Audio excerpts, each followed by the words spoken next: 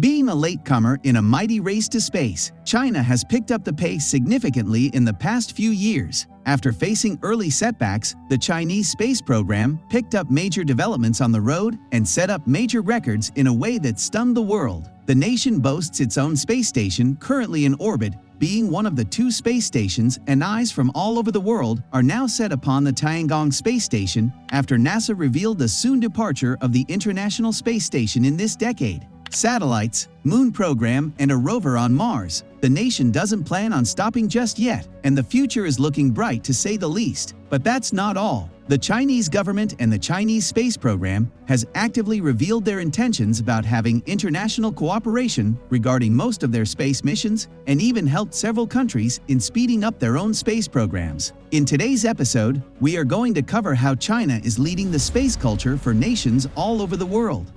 This is Race to Space, and if you like watching content like this, consider subscribing.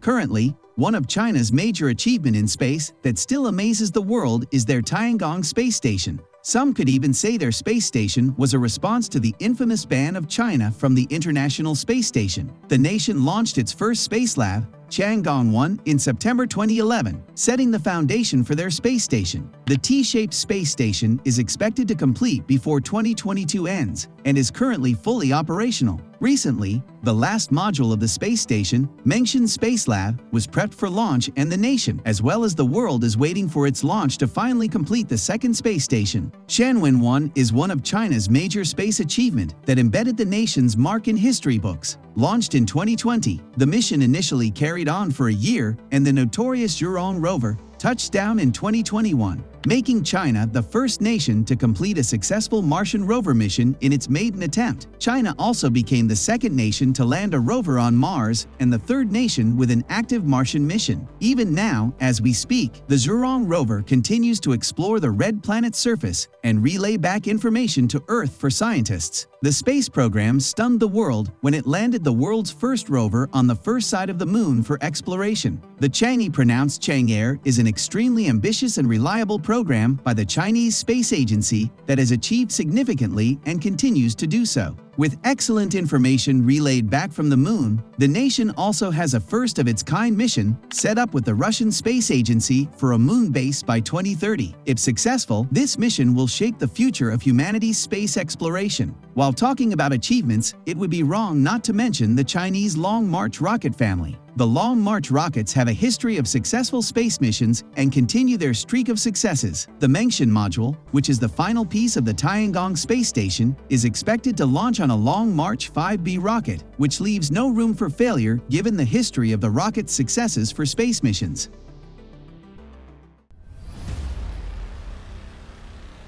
In an impressive initiative, the astronauts from the Tiangong space station live-streamed to an audience of students on Earth and answered their questions while lecturing them about all things space-related. The third live class from China's space station was held recently, delivered by Shenzhou 14 crew members Chen Dong, Liu Yang, and Kai Xushi to students on Earth. The main classroom is located at the Technology and Engineering Center for Space Utilization, Chinese Academy of Sciences. The class is also being attended by students from other 3 classrooms in Yunnan, Henan, and Shandong. It is the first science lecture from the Wenshan Lab module. The previous 2 lectures of the Tiangong class series were delivered by the Shenzhou 13 crew from the station's core module TNA. The lecture content includes a capillary effect experiment, the vibration of liquid and liquid-solid mixtures, drinking water with a super long straw, rotating and flipping wrenches, and introducing a plant growth study. The astronauts first gave an introduction of the Wenshan Lab module.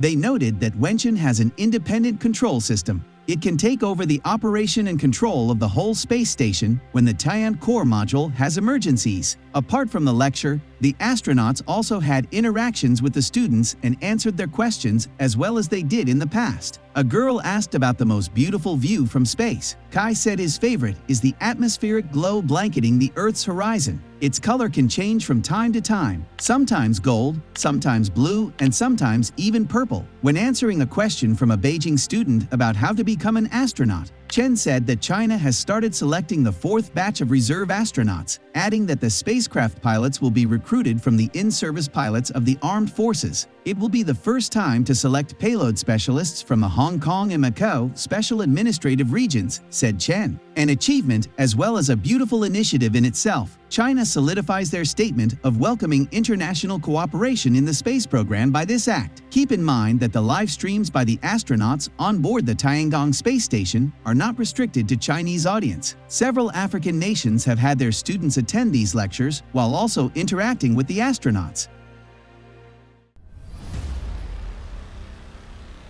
In one of our previous episodes, we talked about China's collaboration in space with other countries. What we learned was how China was no stranger in helping tons of developing countries in their space programs and launching their satellites into space. Moving forward, China has its eyes on using even more rarefied space infrastructure for international collaboration, human spaceflight, interplanetary missions, and research bases on the Moon. In early 2022, China's State Council Information Office published the nation's space program in a white paper. The word international appears in the document 59 times, while China appears 167 times, and almost every major mission discussed in the paper has an international component. As the paper notes, since 2016, China has signed 46 space cooperation agreements and/or MOUs with 19 countries and 4 international organizations. The white paper also makes specific reference to collaboration with Pakistan, Egypt, Tunisia, Saudi Arabia, Argentina, and others. The paper also notes several key areas for future international cooperation, which include global governance of outer space, manned human spaceflight, satellite navigation, deep space exploration, space technology, applications, and space science. In short, a lot of support for international collaboration moving forward.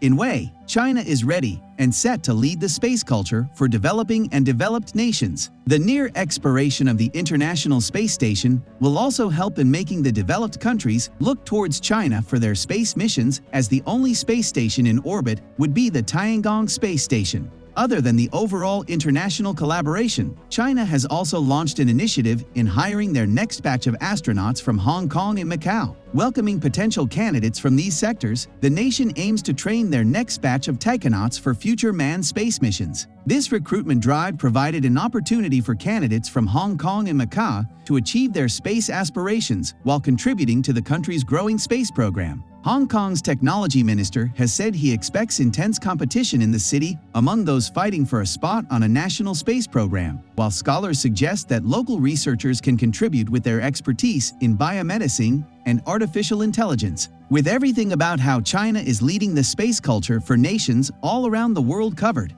it's time to wrap this one up. If you have any topics in mind, be sure to comment below and we'll cover them for you. As always, subscribe to never miss out. This is Race to Space, and we'll see you in the next one.